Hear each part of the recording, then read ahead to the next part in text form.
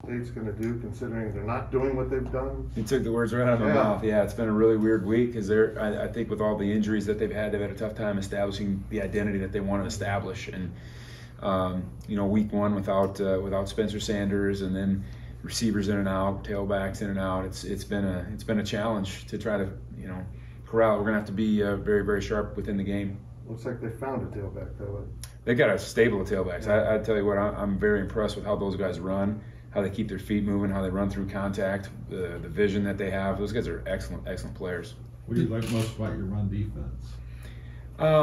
I think the attitude that we're starting to develop with it is our guys are doing a good job of not allowing themselves to be blocked, of staying alive, we use the term changing the math. Sometimes when you get things drawn up offensively, you can maybe get a hat on a hat, and sometimes it takes somebody with a superhuman effort to change the math, so to speak, on the grease board, and we're doing that by and large with a lot of guys.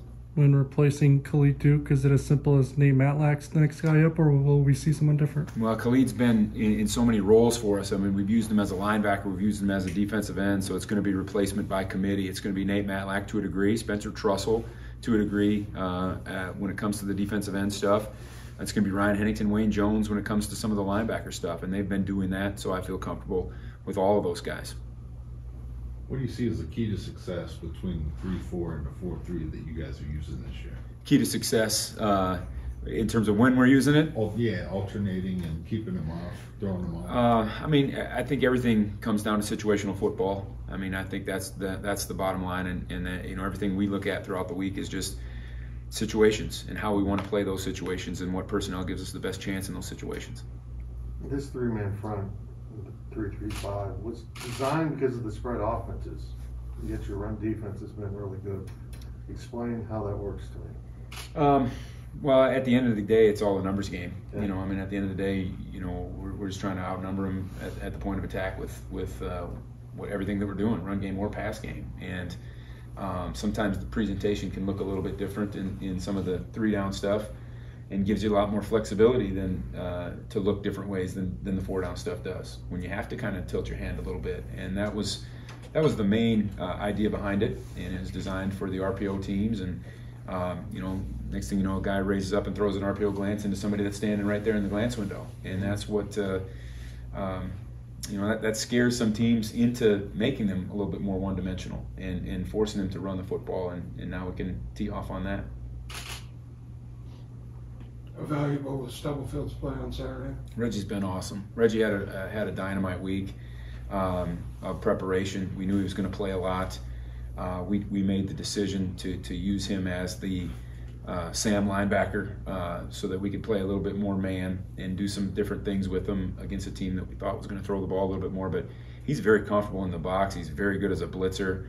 The more he learns and the more he gets around here, he's going to be a bigger and bigger impact as the season goes on. Can you kind of talk about? Go ahead, man. Can you kind of talk about Spencer Sanders and the challenges he presents? Wow, I mean, for years he's been a guy that's been giving guys like me headaches, just keeping plays alive. He's got a good arm. He's been in this system. He understands what he's doing. And they're intelligent in how they use him. And I think that they're going to have to run him a little bit. I think we're gearing up for that as much as we can. But, sometimes it's the non-designed runs that give you the most fits, the quarterback scrambles, the draws when they spread you out, those kind of things that, they keep you up at night, because he's a difficult guy to get his hands on. He's a strong runner, and he can beat you in so many ways. And he's the deal. Cody had mentioned, Cody Fletcher had mentioned that kind of pausing the video and counting the hats at the end of a tackle. How many hats do you want to see when you freeze the tape? 11. Short answer, 11. I mean, that's it. I mean, that's the mentality we're trying to get established. If you don't have 11, does that mean extra running for the defense? It's something that we emphasize throughout, we emphasize throughout spring and throughout fall camp to try to get that mentality. And, I think guys take pride in that right now. And when you look at some of the effort plays that we've made, I'll give you an example. The Jalen Pickle interception a couple of weeks ago. That was one of the best plays I've ever seen for a lot of reasons. First of all, it's just the intelligence of Ryan Hankton, get that ball up in the air and keep it alive. But Jalen Pickle just being in the vicinity, a defensive tackle being out on the numbers to make that play. You know, it doesn't happen when guys are standing around watching the game. You know, it happens when guys are screaming at the football, and that's what makes it really cool.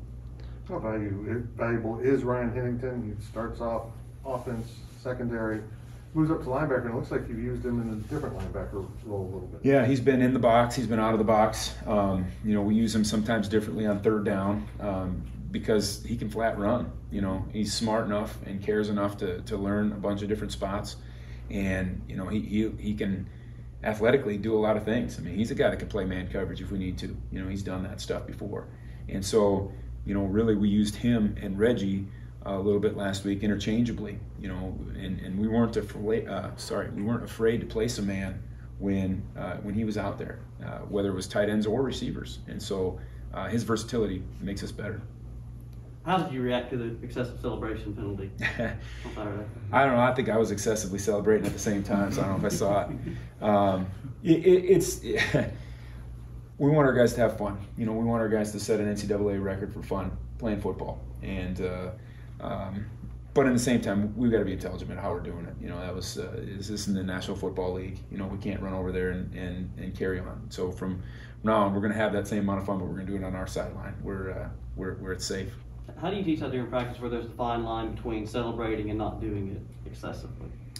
Yeah, I mean, at the end of the day, I think when guys are celebrating together, I think it's a great thing. I think when guys are individually kind of making a spectacle of themselves, I don't know if that's what college football is about.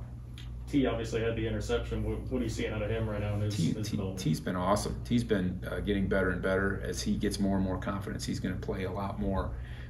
His technique has been good. His physicality is so much improved. His understanding has always been very good. He's a super intelligent football player. So, you know, I'm glad we've got him for a long time to come here. How big of a fan is Joe Klanderman of the transfer portal?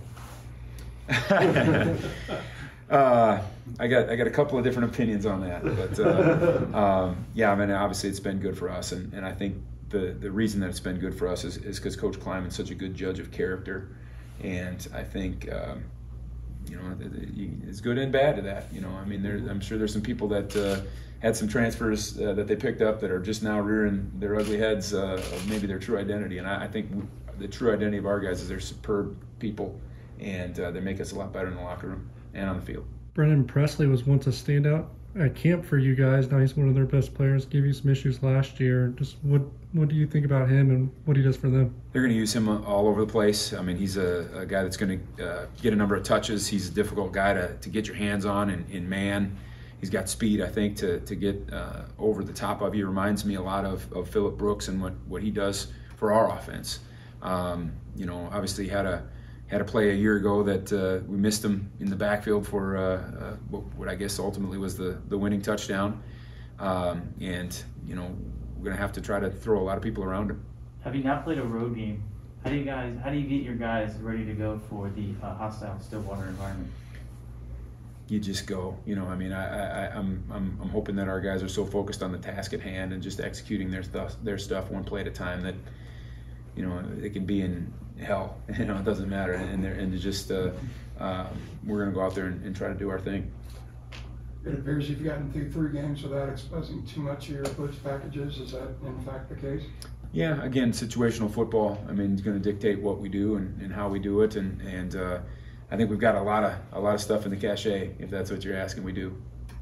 We talked to a couple of the teammates the other day. They just said Khalid was really down. Has the week gone on? Has he gotten a little bit better? He has. Still just super yeah, tough? And Khalid's so good as a teammate.